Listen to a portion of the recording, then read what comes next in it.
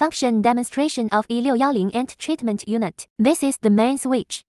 When turn on the light, the indicator light will turn green.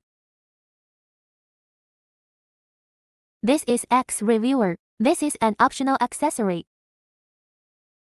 This is a laryngoscope preheater,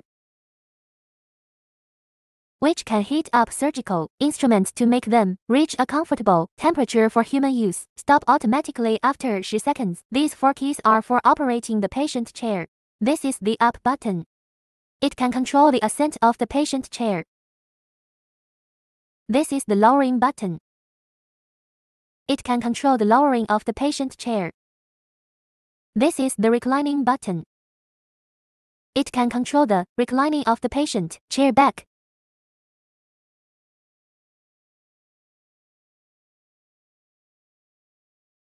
The inclination angle can reach up to 135 度. This is the forward tilt button. It can control the forward tilt of the backrest of the patient chair.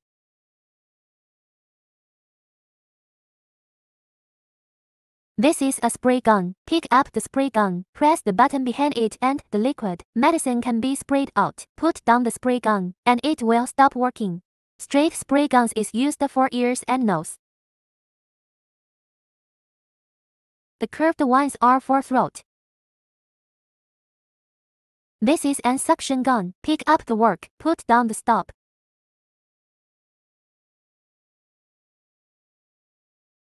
When you turn the knob to the left, the pressure of the spray gun decreases. When you turn the knob to the right, the pressure of the spray gun increases.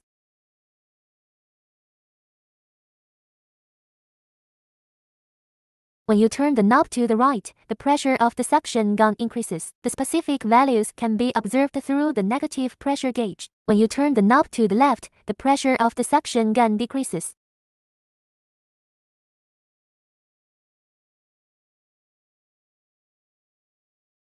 Opening the locking device by counterclockwise, the horizontal position of the patient chair can be adjusted. Rotate clockwise to fix the position of the patient chair. Clockwise rotation can open the locking device and manually adjust the position of the headrest. Press inward to release the emergency stop switch. Rotate clockwise and turn off the emergency stop switch. The above is the function introduction of the E610 and treatment unit.